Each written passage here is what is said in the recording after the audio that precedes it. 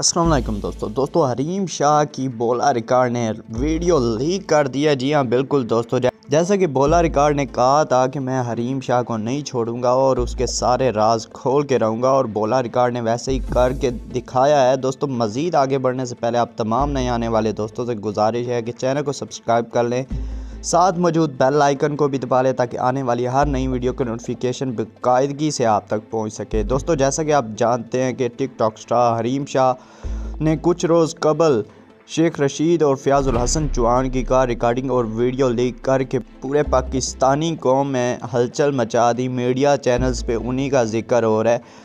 और दोस्तों अब बोला रिकॉर्ड का बयान जो आया है उसमें उन्होंने कहा है कि मैंने वीडियो लीक कर दिया हरीम शाह की, और मैं आगे भी करूंगा, और मेरे पास हरीम शाह के काफ़ी ऐसे राज हैं जो कि मैं अब खोलूंगा। क्योंकि बोला रिकॉर्ड का कहना था कि हरीम शाह हमारे मुआशरा ख़राब करी है, हमारे वज़ीरों और हुक्मरानों का नाम ख़राब करी है, हमारे पीएम को उन्होंने धमकी दी है कि आपकी वीडियो भी मैं लीक कर दूंगी।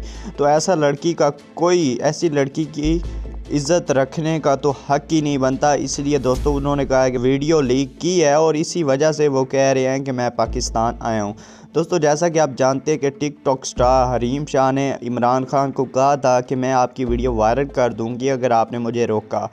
तो इसी वजह से दोस्तों बोला रिकॉर्ड पाकिस्तान वापस आए हैं और उन्होंने सारे राज फाश करने हैं हरीम शाह के। अब देखते हैं आगे क्या होता है। एक राज जो था उन्होंने एक वीडियो लीक कर दी है जो कि आप जाके किसी भी वेबसाइट पे देख सकते हैं, और वो वीडियो किस टाइप की है मैं आपको बता नहीं सकता क्योंकि इंतहाई गंदी टाइप की वो वीडियो है।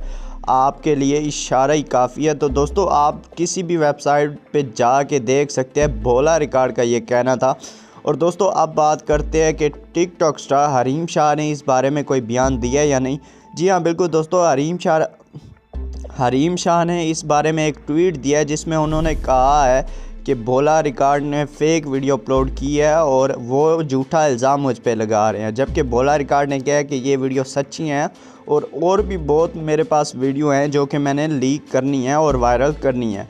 और दोस्तों बोला रिकॉर्ड का कहना था कि हरीम शाह तुम्हारी इज़्ज़त मैंने बहुत रखी लेकिन अब नहीं, क्योंकि तुमने हमारे पीएम को धमकी दी है कि मैं उनकी वीडियो वायरल कर दूंगी। तो दोस्तों हरीम शाह ने कुछ रोज़ कबल फवाद चौधरी की भी कार रिकॉर्डिंग लीक की है। अगर आपने वो वीडियो नहीं देखी तो जाके वो वीडियो भी ज़रूर देखें, जिसमें उन्होंने फवाद चौधरी को कहा है कि आपको मैं नहीं छोड़ूंगी और पाकिस्तान में रहते ही आपकी वीडियो वायरल करके जाऊंगी। और दोस्तों फवाद चौधरी ने मुबश्शिर लुकमान को भी थप्पड़ मारा है इसी वजह से, क्योंकि मुबश्शिर लुकमान ने हरीम शाह के बारे में उनसे सवाल किया और फवाद चौधरी ने उन्हें थप्पड़ मारा है। तो दोस्तों ये थी छोटी सी वीडियो अच्छी लगी हो तो लाइक करके हमारा हौसला ज़रूर बढ़ाएं। चैनल पे नए हैं तो चैनल को सब्सक्राइब कर लें। और यार अगर आपको इस हवाले से और न्यूज़ चाहिए तो कमेंट सेक्शन में आप कमेंट कर सकते हैं। और मुझे दीजिए इजाज़त, अपना बहुत सारा ख्याल रखें। अल्लाह हाफ़िज़।